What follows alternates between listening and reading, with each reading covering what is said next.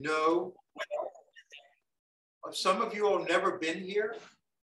Any hands? Never been here. So basically, we are an unusual place. We are a public foundation. We survive on the community support, and we're all about water and rocks and plants and animals. And we have the good fortune of having Chuck and William and Mary be really behind us in developing our content on water and rocks. We've got lots of things going on. Our website talks about a lot of it. Some of it is hidden, but. Sorry, get you in camera because you're so good looking, Dad. Well, again, welcome for those of you on Zoom and those of you here at Rockfish Valley Foundation. This is our 4th or 5th Zoom since COVID hit. So you might say that COVID has taught us to do programs better than we knew. But really, the reason we're able to do a successful program today is because of the content, how important the Rockfish Valley and Nelson County are for geology, and the fact that geology is a subject of interest to so many people, particularly at the college and university level. And we know that there are a number of schools in the area that present geology to the students, JMU, Washington and Lee, all the way to Virginia Tech, but one is very special, and that is William and Mary. And William and Mary is very lucky to have a professor who grew up in Crozet. His name is Chuck Bailey. You're going to be educated with him, and then you will become one of his fans. Chuck has brought his students. Chuck has bought property in Nelson. He sleeps under the stars.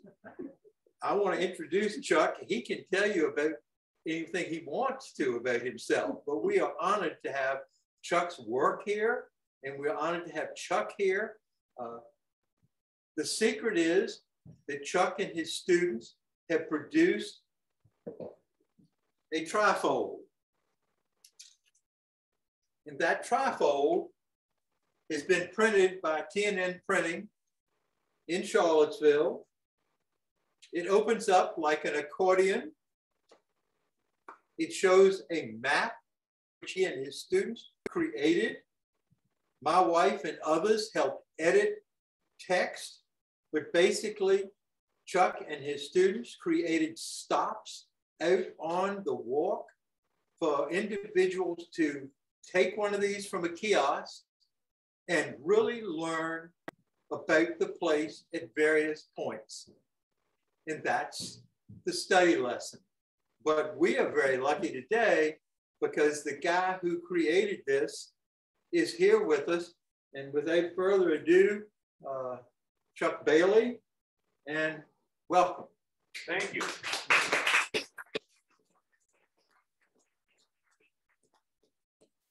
All right, thank you for that introduction, Peter. And it is great to be in the Rockfish Valley on a beautiful December day. And I am excited about the fact that we got this sort of done. And I'm going to talk a little bit about that today. But first, there should be a disclaimer. You guys out there in the Zoom world probably need to see this as well. So have a look at this disclaimer. This is something that I was told a while back by an unnamed geology major from the class of 2018. Hey, Chuck, last year in instructional geology class, you just winged it every day. Like you were never prepared for class, and your lecture was pretty much never organized or easy to follow. I know that because I'd see you in your office lamely trying to put together something right before class started. All right, so, you know, maybe it's easy to come here, but can't say, oh, but that's not it. Here's another one on one of my course evaluations. I thought professors were supposed to answer questions and teach. Professor Bailey asks more questions than he answers. Even when he answers a question, he'll follow up with another question. It's completely nuts. So at that level, that may indeed be what you're in for. So I am going to ask a lot of questions. I hope we can have some discussion. And when you read this guidebook, when you take it on the trail, you will see that there are questions that remain unanswered in that as well. And to me, that's kind of part of the fun of doing science. We don't know all the answers. And, you know, maybe down the road, if we ask enough questions and think about it in a smart way, we can answer many of these things. So this is a sort of accordion style trifold, as Peter mentioned here. And I'm going to talk not so much about this during the talk today, but for those who want to go on the walk later, we will go to some of these stops and you can get a sense of that there. But the base map for this is one of the things that I want to talk about. And so the base map is shown here, and we are, at least if you are in the building, not on Zoom, are right here at the Rockfish Valley Natural History Center and Spruce Creek Park. And the green represents all of the trails. And for me, what is so important about this trail network is that it provides public access to, you know, the community here to actually see one of what I think is an extraordinarily scenic region of Virginia. And public space and public trails are, to me, hugely important if we are going to appreciate the outdoors, the environment, the water, the rocks, the geology. So there you have it. And I also have to say that this has been an ongoing project. And at William & Mary in the geology department, we have only undergraduate program. We do not teach graduate students. So I started this kind of relationship with the Rockfish Valley Foundation really back in 2019. And here you can see my field methods class sort of striding boldly across Spruce Creek Park. And invariably in these individual classes, we make some advances and then the semester ends and people move along. But this past summer, I worked with another team of William & Mary research students working a little bit to the east, definitely in the Rockfish Valley drainage, but not necessarily the drainage right around here. It was a little further east near Schuyler. And these are the infamous Schuyler sisters. Some of you may have read about their exploits. So I want to thank them because this wouldn't happen if it hadn't been for a bunch of William & Mary students working over the past few years. And one of the great things about sort of modern college students is that they do feel a sense of purpose about communicating what they do to a broader audience. So that to do science in a can is not enough. There has to be kind of an outreach component. And I am learning that as I have gotten older and older. So let's first kind of establish place. And if you think about the drainage basins of Virginia, most of what we have in Virginia drains towards the Chesapeake Bay and the Atlantic Ocean. Although we can end up in the western part of the state, in the New and the Tennessee and the Big Sandy, which all drain towards the Mississippi River ultimately. But we're going to focus on a small part of the James River Basin. And that small part centers around right here in this corner of Nelson County. And that is the Rockfish River. And the Rockfish River drains from the crest of the Blue Ridge. So the northern part of the drainage basin is up here at Rockfish Gap. Along the crest of the Blue Ridge, you can almost follow it if you come down the Blue Ridge Parkway for the first 20 miles or so. And then the Rockfish has a north fork, a south fork. Ooh, you can see it better here. A north fork and a south fork. They come together. The Rockfish is whole, and it debouches into the James River at Howardsville. And there's a lot of great geology to see from one side of the basin to the other. There are geologic changes. The landscape has a distinctive character. But for our talk today, I'm going to focus really on what is known as the Rockfish Valley, which is in some ways the low terrain, kind of at the base of the Blue Ridge Mountains. So we're situated along the South Fork here, but if you came down 151, Alcohol Alley, you also are in the Rockfish Valley there as well. So we're going to cast our gaze on that part of the terrain. So how did we make this map? And again, I hope you get your hands on the accordion trifold at some point and really look closely at it. What this is a shaded relief map. And what that means is that I have taken a digital image of the landscape using something called LiDAR. And LiDAR is a method that's been developed really over the past 20 years, which allows us to sort of survey the landscape at a much more detailed resolution than we used to have. And the way it's done is typically an airplane flies over, you're actually bouncing a laser off the surface of the earth. Actually reflects off the trees too. And if you do this the right way, you can end up producing elevation data that is really good to about, 10 centimeters, all right, a few inches. And then you can compile that digitally to make fabulously detailed maps of the Earth's surface. And if you shade it, and what I've done here is I've shaded things based on how steep the landscape is, and then also what the orientation of those slopes are. So one of the things that comes out, this is just the sort of raw digital elevation model, shaded relief map. You can see highways very well, all right? So this is Route 151. And this is the junction right here with Devil's Backbone, all right? That gives you a sense. We're right here. You can see great detail with stream channels. So here is the South Fork of the Rockfish, and you can see the meanders and the wiggles. The steep slopes are the darker areas. We're going to visit one of those on our little walkabout later. And so this level of seeing things on the landscape is something that earth scientists have finally got to do in the last sort of 10 years. And we're learning lots and lots of cool things that we didn't know before from this kind of stuff. We can also take these digital maps and do other fun things with them. So I've added color to this map right here. And now you'll notice that 151 is kind of labeled.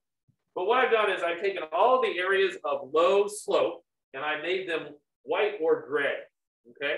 So this is a slope as degrees. So a 2-degree slope is relatively flat. And you'll notice there's a wide swath of fairly flat ground right here. And then the steeper slopes are in the yellows, oranges, and reds. And so this is kind of a classic scene for what the Rockfish Valley is, right? We've got a broad flat area with the river and the streams in it. And then it's sort of bound by steeper terrain on either side. Hopefully that sort of jives with the landscape you know from around here. So let's go back to the title picture that I have here. This is a photograph from the Rockfish Valley Trail. And it was on a February day. There was ice up high. The clouds were kind of blowing off. I had left Williamsburg in a miserable, cold rain. And by the time I got to Nelson County, the rain was gone. The sun was coming out. Very great. But lo and behold, you can see that here in the Rockfish Valley, lots of, I need a little, there we go. Thank you. And then as we look about here, you know, I really, in all directions, there are much, much steeper slopes. So that leads to a question. Why is the flat ground flat? Okay. So, you know, we have this vast expanse of flat ground along the river. Well, why in the world is it flat? The river was bigger once. The river was bigger once? That's interesting. Someone may know where we're going here. But these are the kinds of questions, at one level seem pretty simple, but these are the kinds of questions that I really love to ask, all right? And then sort of prod around and see, what do we really know about, well, was this slope to start with and became flat over time? And how would this change, you know, if we were to go forward in the future? So let's try to explore that a little bit. Well, one of the ways to explore that is to think about the third dimension, okay? And what we're going to do, this is a trail map again, but I want to draw your attention to this line right here. And this is not a very clever label for it, but that says A, and that says A prime. And we are going to draw a topographic profile along that that may help explain kind of the landscape that we see here, okay? So our next view is going to be a slice along that line. You with me? Get a few head nods back there, okay? All right, voila, here we go. So a few things I should give you fair warning about. This cross section is vertically exaggerated. So what I actually did is I stretched, I stretched things that way, all right?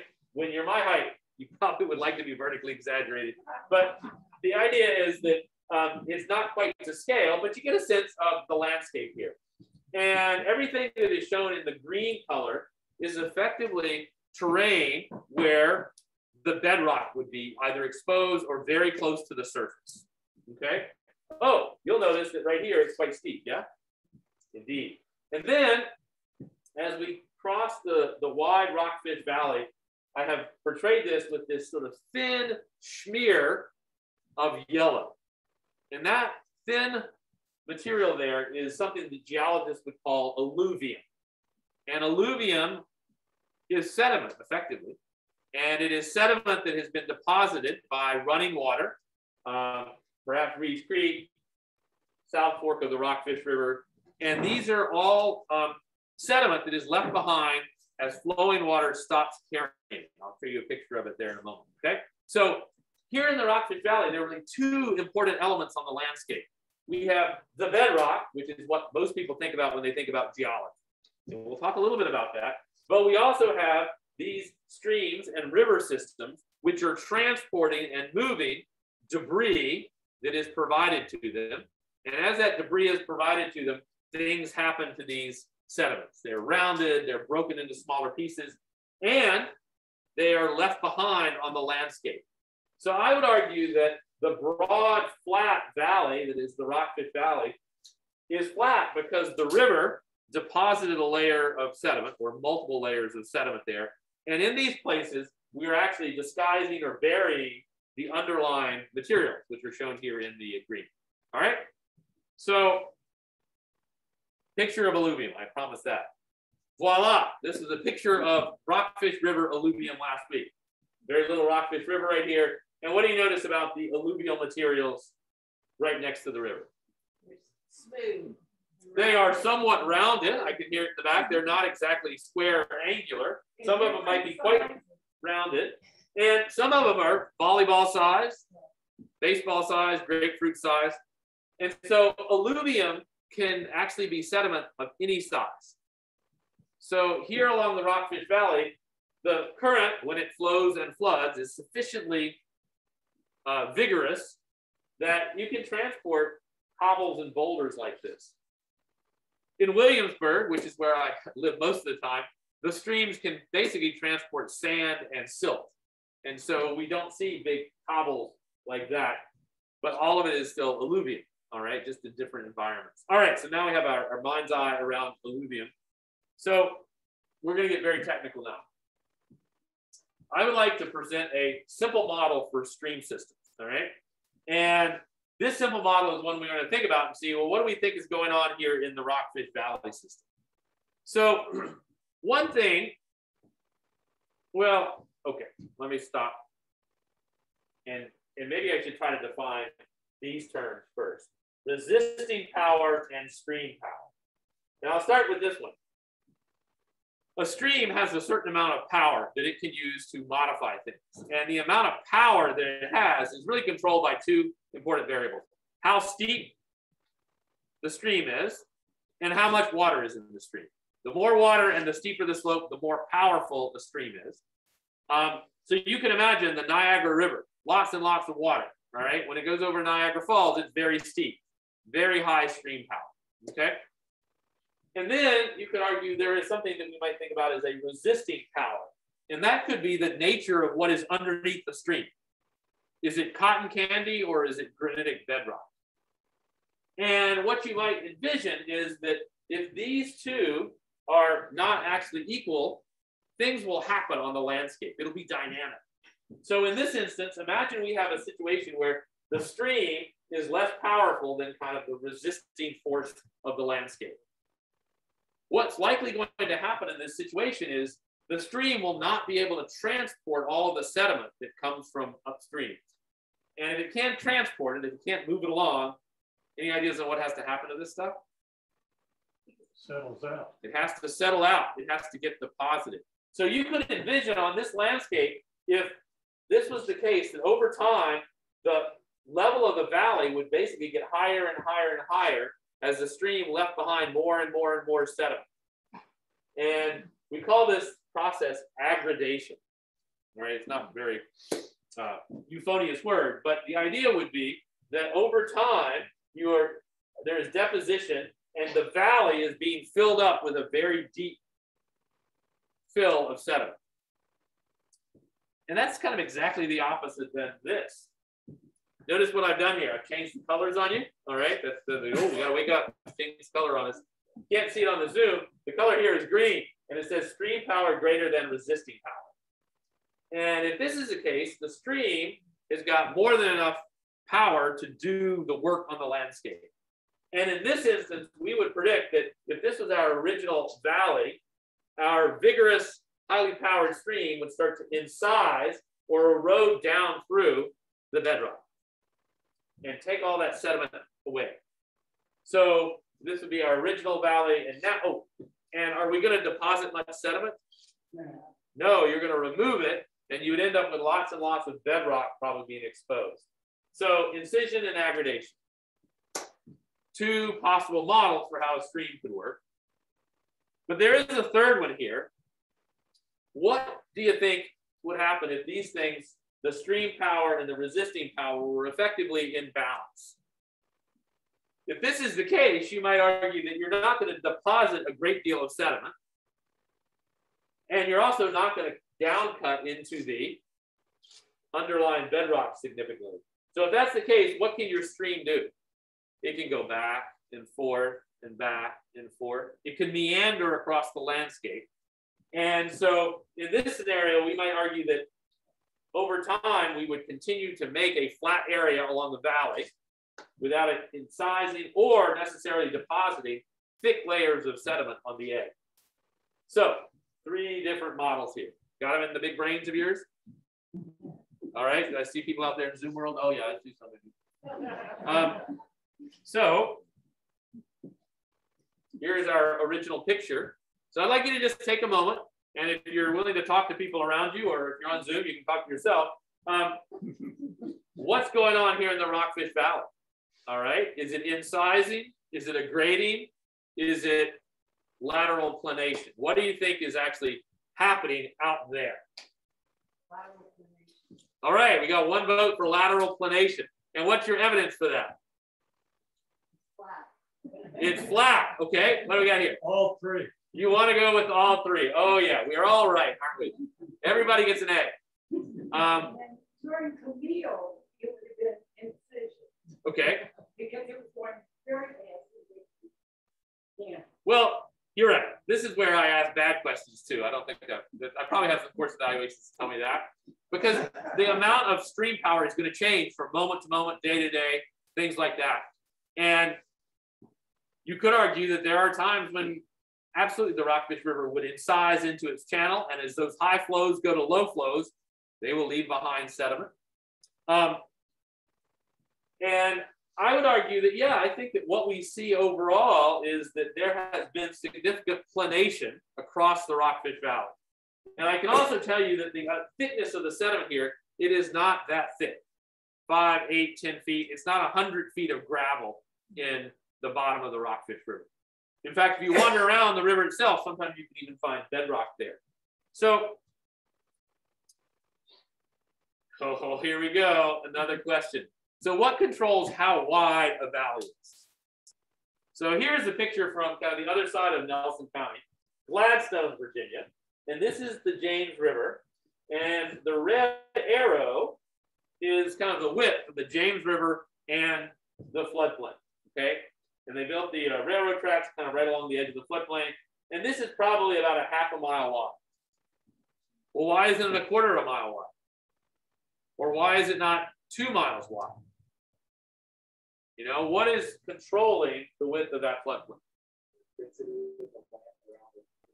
Okay, it may have something to do with the nature of the landscape, kind of the material properties, the resisting forces. I think that could be one of the hypotheses. And this is the kind of stuff that has made earth scientists curious about the landscape and the world around them for, you know, all the way back to really the 18th and 19th century. And so we're going to go back to the 19th century to G.K. Gilbert, who was one of the first to sort of articulate some of these terms. And you can see he had his pre-pandemic beard all going good. And he argued that the width of a floodplain is a function of one of 3 factors, all right? It could be the lateral erosive forces acting on the valley walls. So kind of how vigorous the stream is. That's maybe the stream power part. The resistance of the bedrock, which I heard out there in the audience. And so the more resistant bedrock may not make as wide a valley, because you have to cut down as. And then the last would be the duration of planation. Another way to say that would be, how long has this process been going on? Because you can imagine if this is taking place since time out of mind, that the valley over time would get what? Wider and wider and wider and wider. So maybe the valley width tells us something about the time thing here. So, all right, well, thank you, G.K. Gilbert. And I'm going to introduce another little concept here. And that is the idea that some streams in the world could be underfit. And we don't need to worry about who sort of coined these terms, but the idea was, think about a stream whose modern flow or discharge is insufficient to form the valley that it is currently in. So the idea would be you have a very wide valley and a pretty piddly little stream. All right, I'm sorry if you find the use of the word piddly for a stream kind of derogatory, but you see what I'm saying? Tiny little stream and a big valley. And some people say, well, that little tiny stream couldn't actually have created this whole big valley. And most of these underfit streams have been documented in places where the landscape was glaciated during the last ice age. And as those glaciers melted, there would have been huge outpourings of meltwater, which could have done a lot of work. Remember, high stream power, make yourself a big valley. And then when we move beyond that to a modern climate, you've got a big valley and the piddly little stream. All right, so see, you're learning something on this Saturday. And this draws us back kind of to the area we're at here. Going back to the 1970s and 80s, a number of geologists suggested that streams draining the eastern side of the Blue Ridge have large floodplains relative to their current size and appear to be underfit, all right? And so here I've got a picture from the trail showing 3 ridges off in the distance, broad Rockfish Valley there, and this is what these people were talking about. Imagine that, they're calling the Rockfish Valley or the Rockfish River an underfit stream. So I've always found that to be kind of an interesting landscape question. And so we have attempted to try to answer that question. And what we've attempted to do is, well, I just said that, didn't I? The question to answer, are Blue Ridge streams underfit? And what we've done, and some of my William & Mary students have done this for their theses, is we've examined many, many drainage basins along the eastern side of the Blue Ridge. From the Rappahannock up here, well to the north, all the way down to, oh, look at this. Let's see if we can find some of our friends here. That's the Hardware River drainage, the Mormons River. What's the mission of the Mormons? Oh, North Rockfish, South Rockfish, Full Rockfish, High River. We lost the E there. But the idea was, can we see things on these landscapes and evaluate whether these streams are in fact underfit? So we measure many things on the landscape, how wide the floodplain is, how much topography, and we make graphs. And boy, have we made a lot of graphs. And these graphs are probably going to be very stunning out there. And these plots in the science world are known as scatter plots. And the idea is we're going to put 2 different variables on there, and we're going to see if there is any correlation between one thing and another. So let's start with the plot on the left here. What I've plotted is the area of the drainage basin, how big the basin is, and the mean width of the alluvium, which is kind of how big the valley is. And, you know, you just kind of eyeball it. Does there seem to be a good correlation? No. In fact, if it's truly scattered, you'd say it's a terrible correlation. So we have some very wide valleys right here with relatively small drainage basins. And we have some that have large drainage basins. So there doesn't seem to be much of a correlation anyway with this. And you can ask the program to tell you whether there is a best fit line. And that's a pretty terrible fit for the line, yeah? So that doesn't seem to work very well. Okay, we'll try another metric here. Let's think about the mean annual peak discharge. How big is the yearly flood on some of these rivers? And you might think, well, if you got a really big yearly flood, it'll make a big valley. And we have fewer basins where we actually have stream gauges, so our number of samples are fewer. But does that look like a good correlation? No.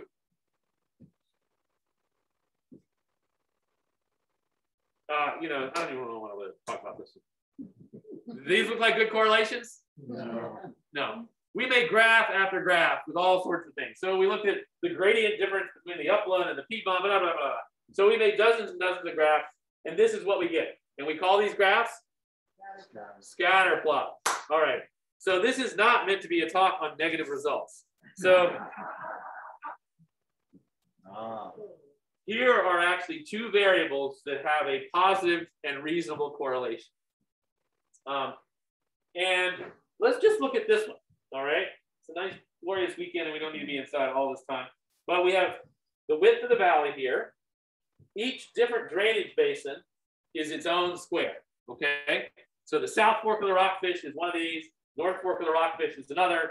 And what I've got here is the percent of the drainage basin above 800 meters in elevation. So the idea is that the more of your drainage basin that is high up in the elevated Blue Ridge, 800 meters, that's, you know, we're getting close to 3,000 feet above sea level there.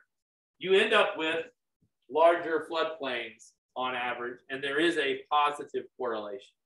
All right. This other thing is called the hypsometric interval, which is a similar measure. But if you want to do calculus with me after the talk, we can talk about that. We get a similar correlation there. So let's sort of visualize this. The valleys that have the biggest floodplains, the widest valleys, are also the basins that have a lot of their basin at high elevation. So draining things like Three Ridges, a high mountain in the Blue Ridge, or Devil's Knob, or if you go to Shenandoah National Park, things like Little Stony Man and Hawksbill. And here's kind of a way to visualize this, all right? So the Robinson River is in Madison County. It's on the east side of the Blue Ridge. Hawksbill is the highest point in Shenandoah National Park. And then Old Rag Mountain, hopefully some of you have heard of that. And what I've tried to show here in blue are all the areas that are at high elevation. And then the yellow is the amount of alluvium in the valley. And lo and behold, the average width of that floodplain for the whole basin is over 400 meters. That's a quarter of a mile. And then let's compare that to Buck Mountain Creek, which is in Albemarle County. And maybe Callum Bentley is out there listening to this. He lives very close to Buck Mountain. Well, it turns out Buck Mountain Creek doesn't have much of a valley associated with it. Width is fairly narrow, and it has a very small percent of its drainage basin that is up high.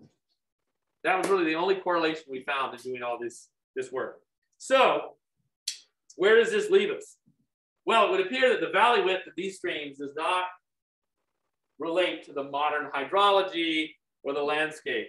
So maybe the valley widths are related to some kind of past change when perhaps we had different climate in this region. All right. So we can't make any obvious modern correlations, but maybe these valleys are actually a relic of some other climate system. Okay. And how might that work? Well, here's a photograph along the Tye River looking at the Priest, which is a mountain in Nelson County. And the Priest is about the highest mountain around. Down here on the Tye River floodplain, it goes up a lot there.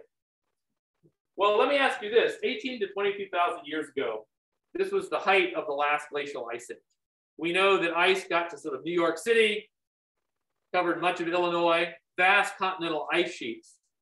We also know that the Blue Ridge Mountains in Virginia were not covered by glacial ice. But it is quite reasonable, based on kind of the climate that we think we know from climate studies, that the high parts of the Virginia Blue Ridge probably were tundra or boreal forest during this period of time. And so could that difference in climate affect kind of the hydrology and how these river basins actually form? That's kind of one of my suggestions out there. All right. Now, I think there are some positives and some negatives to that. But that, I think, will be one of the things we can have some discussion about as we move a little forward after the talk. So we're going to shift gears to kind of an overview of the landscape and then talk about rocks. Because when I'm talking about rocks, people say, oh, man, I went to this geology lecture and this dude with long hair and a scary mask stood up and he didn't talk about rocks. So I'm going to talk about rocks. So if you need that fixed, you're going to get that right now. So this is an oblique view of a digital landscape. And let's see, out here is the Shenandoah Valley, Devil's Knob, Humpback Mountain. And then lo and behold, what is this? Where we are in the Rockfish Valley. And you get a sense that the Rockfish Valley is the lowlands, broad and flat, high steep slopes are there. But what underlies the Rockfish Valley? And geologically, it's pretty interesting stuff. So this map is what we would call a geologic map. And let's sort of zoom out to a scale that we're pretty confident on where we are. So this would be Afton, all right? Waynesboro, Stewart's Draft, and all of these are in the Shenandoah Valley, yeah? And it turns out in the Shenandoah Valley, there are relatively young rocks, at least regionally, exposed there. And these are sedimentary rocks, and they are younger than all of the rocks that we have here in the Blue Ridge. And the Blue Ridge itself is bounded by these major ancient fault and tectonic boundaries.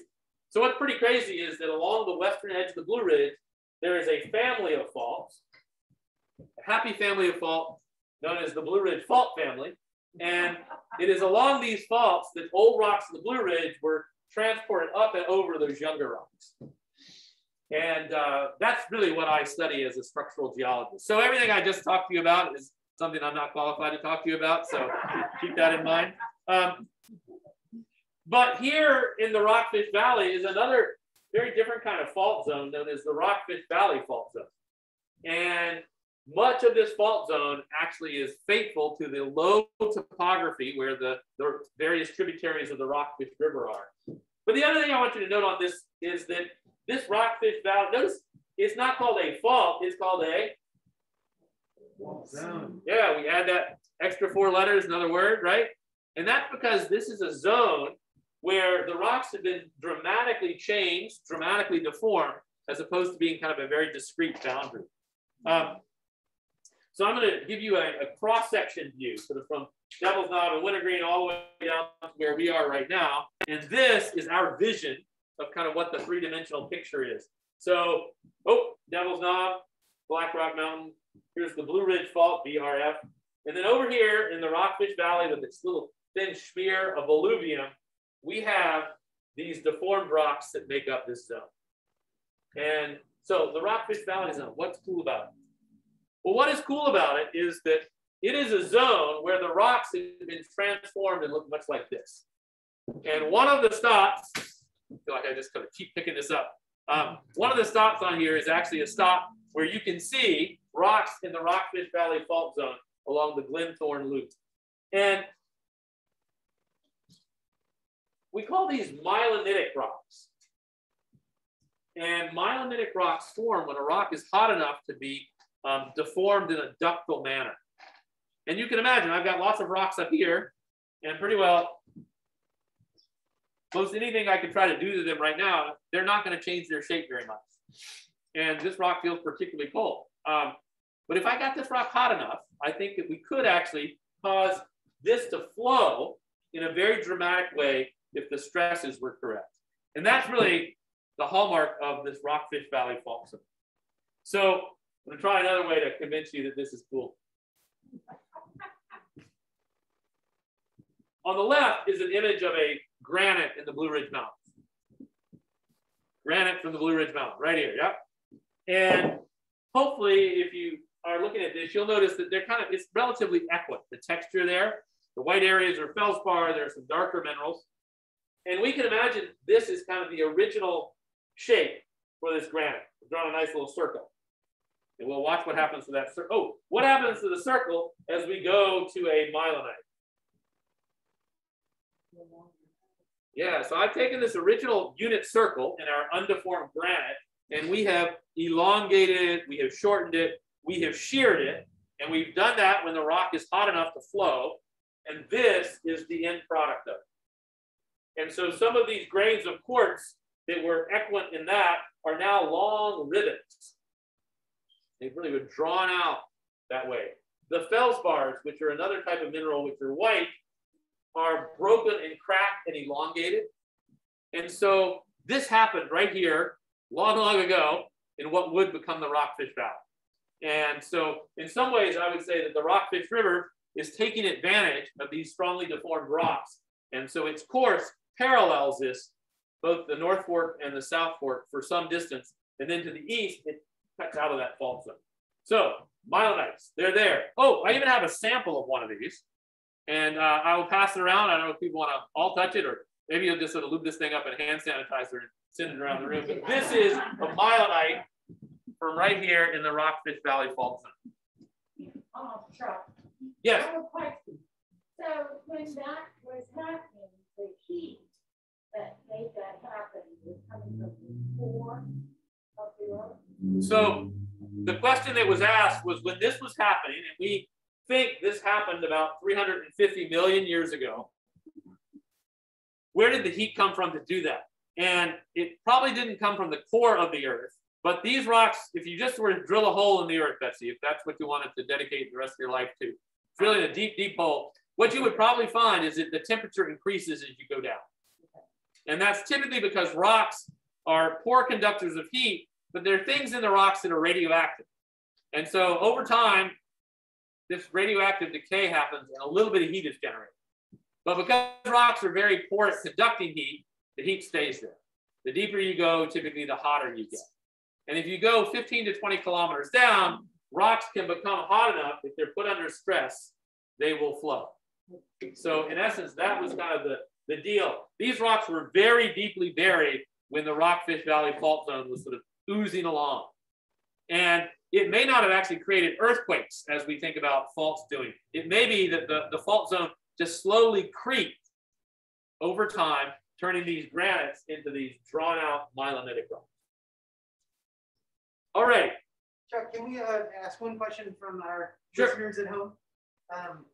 Mark asked, when choosing which stream valleys to include in your scatter graph, are you using streams in the same or similar order, i.e.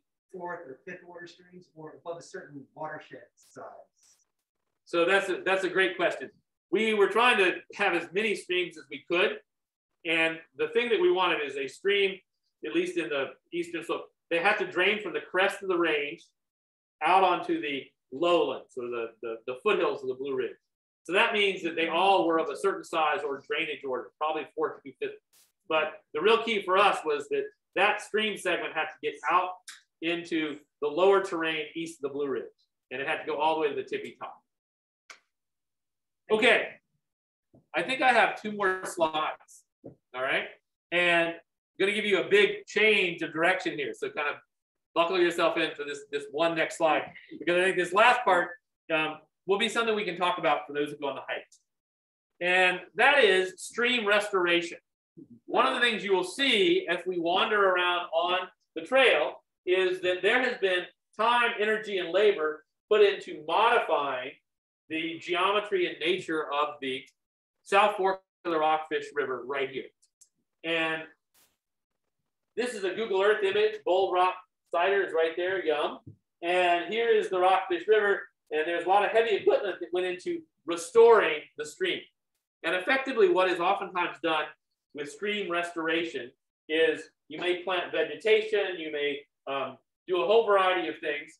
But here, what was done, one of the things that was done, very large blocks of stone were placed on the banks of the river and in the channel.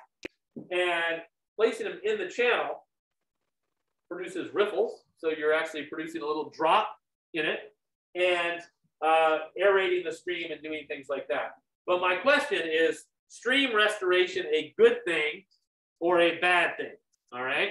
And you could then say, well, is the rockfish in need of restoration? All right. It has some parts that have been restored, and then there are other parts that are not restored. And again, when we're out there, this will be one of our stops. I think we can talk a little bit more about it. But this is one of these intersections between geology, hydrology, and then effectively policy. Because we live in a world where we do projects to mitigate environmental damage, and some of the mitigation of environmental damage is stream restoration. And, you know, is it appropriate anywhere and everywhere? All right, so keep that up there when we think about questions. So, can I make a comment on that? You certainly may. Well, maybe Peter does. Jamaica. That river was one of the ones that was destroyed during Camille, and the Army Corps of Engineers came in and restored it as a straight line river. The river doesn't run in a straight line, it runs in a curved manner. So the river ended up grading itself all up so it did not run. Mm-hmm. I mean, it had so many little whatever. Right. It didn't run, it didn't flow, am I saying this right? It didn't move anything along. And yeah, so you got to realize that the decision to do that. Well, you got to realize that when Camille hit at 2 a.m. and 1% of the population died, when that happened, the emotions of the area rose to where they have not been completely reset and will never. And so the government policy got the Army Corps of Engineers. Remember, there was no FEMA, there was no NOAA, there was no even weather stations that told people what was going on east of the Blue Ridge. They thought Camille had stopped in Tennessee. And so it was a total surprise. And the Army Corps came in here because of politics to try to calm down the emotions. The whole place had just been destroyed. And people had been destroyed, and minds and bodies. And they came in and they had no clue what they were doing. And they got their heavy equipment out on all of these hollows, all of the hollows, whether it was the tile, the Rockfish, or Davis Creek, or whatever, and just dug straight lines because they could get in here quick and get out. And people felt like maybe they could have their farmland back, or they'd have some peace and quiet. And it got done. And it wasn't long before erosion, sediment, started coming out of the east side of the Blue Ridge to the James and the Chesapeake, to the point that landowners were permitted to take dump trucks and bulldozers and tractors and get gravel out of these rivers. We were having a huge amount of fine rock, alluvium, I guess, but really small stuff piling up. And when our family came here in the 70s, this was going on everywhere. And suddenly people got more concerned and more learned, and they stopped the bulldozers from going in the river and basically destroying more of the river. There was a business of collecting the gravels from these rivers. And then we got into this era of environmental research to where if you did in a creek, as the 29 bypass did around Sweet Rock College, if you did in that piece of river, you, VDOT, got stopped from doing your road until you could either fix something or mediate or do a restoration elsewhere to give some balance. And people started getting into making money by having places where you could do restoration projects. But this project was before that really became something. And so this project, believe it or not, was the first big project east of the Mississippi where man was trying to outwit Mother Nature in this restoration effort.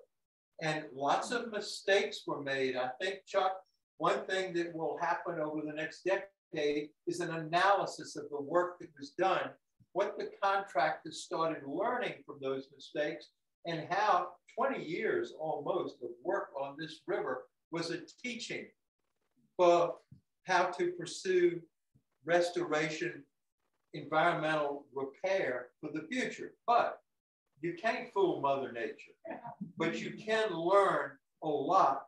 And I believe when you get a 3 and a 4 inch rain here, and you go look at the streams near you running so brown, You come over to the Camille Trailhead and you walk and you see clear water. So we have learned some things and are doing some things, but it is a real story behind this restoration project. And Chuck posed the question, is it good or bad? I don't know that that will ever be answered. Yeah, and I look forward to talking about that when we're actually at the spot, because I think you can list the things that it does. Peter articulated a number of those, and then the things that it is either inhibiting a stream from doing. And he also made a point that there has been a long history of kind of land use change. The Army Corps of Engineers obviously straightened and channelized streams, which we know to be bad. But then you can go back to when the valley was first settled, in essence, turned into agriculture. Lots and lots of land use change happened then. And certainly straightening of the streams has been going on since time out of mind. So the idea of restoration in the 21st century is a very reasonable concept, but it's kind of the devil in the details and the particular settings. So I have burned the better part of an hour, and you've been very patient with me. So we talked about the Rockfish Valley, we talked about the hydrology, we talked a little bit about the geology and some of the restoration. And we're going to go see that, at least those of you who are brave enough to come with me. And I'm also happy to take questions while we're still here. If I could squeeze 3 questions in from our everybody at home. Sure. The first one is really, are there any long-term changes in the land, rock, etc., where geothermal is used in HVAC? Like, does it have an impact? I would generally say the geothermal that is used kind of in Virginia is of such small scale, and that you are recycling water in a very small part of effectively an aquifer. Okay. So not necessarily so. However, in other environments, you can go to Iceland and places like that where lots of water are going through very hot rocks and they're using lots of it. Yes, that potentially would be a bigger impact. Great. And if I could squeeze these other just 2 in really quick, and then we'll take some others from here. Over geologic time, do you think that the Rockfish Valley will continue to widen?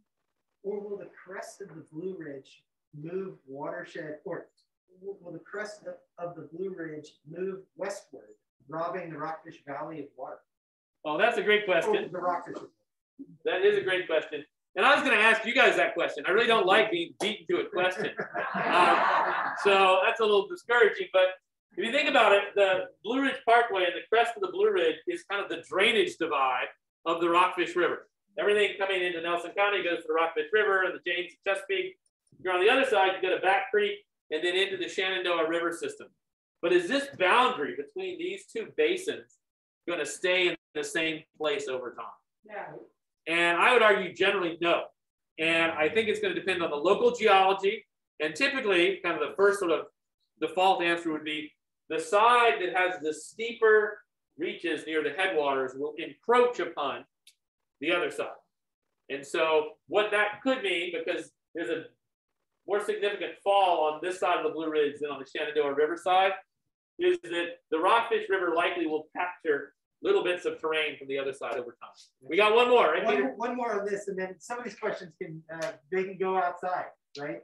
But are the stream restoration projects designed by people who've done the hold on, let me get this down. Are the stream restoration projects designed by people who've done the Rosegen courses, i.e. based on the Rosegen stream classification models? Question mark. They were designed based on Western rivers, and it's somewhat controversial to apply this technique to Eastern streams. That's right. In fact, this whole stream restoration thing is kind of almost like a hornet's nest of issues, because people had talked about restoring streams for a long time. And as I mentioned, the Army Corps of Engineers came in, and at least in Virginia, and they did this in other places, were very reactionary. The idea is if you straighten and deepen a stream, high water will move out much more quickly, and so your floods will be less. And then people recognized that was a bad idea. And so people started thinking about how would you restore streams back to a more natural environment. Some streams, especially ones out west, are prone to be extraordinarily flashy. That is, they're dry almost all the time, but then you can have catastrophic flooding that gets into places where humans are doing things. And so it started in the semi-arid or arid west. It was then, sort of has come a long way. And as Peter said, we've learned things over time. And there certainly are streams in eastern North America that need to be restored, sometimes for industrial pollution reasons, as much as water flow reasons. So that was a little mealy mouth, but the answer is it's complicated. All right, anybody else in here? No, but I will say I like my quote up on the exhibit. That's right there behind you next to the watershed sign. You see it right there? Water and rocks. Oh, yeah. No, go over to the top of the other, up to the top. No. No, your watershed, your part, is that what you're talking about? I'm talking about. Here you go. No. I'm talking about, and then I'll be quiet.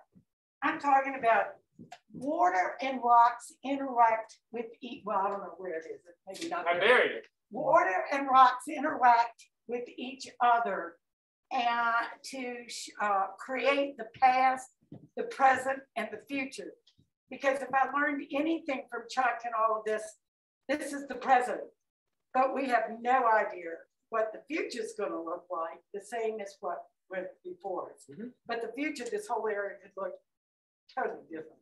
Well, certainly, and obviously the things like climate change and the hydrologic budget changes, because climate drives hydrology, there will, be changes that will certainly accrue in this system.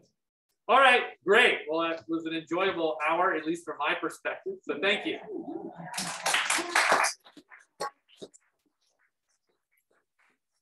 So I'll just say real quick, I can now give you all copies of the trail map and the stops. And what we're going to do is let Jack go down. He'll open a gate where there'll be lots of parking. He'll direct you into where to park your car. And just be careful getting out on this road here. Enough of you know to do that, but we'll wait for everybody down there because we don't want you taking any chances. And thank you for being here. All right, you're going to turn left here and you're going to go 1/2 mile. And you're going to go across a little bridge called the Rockfish.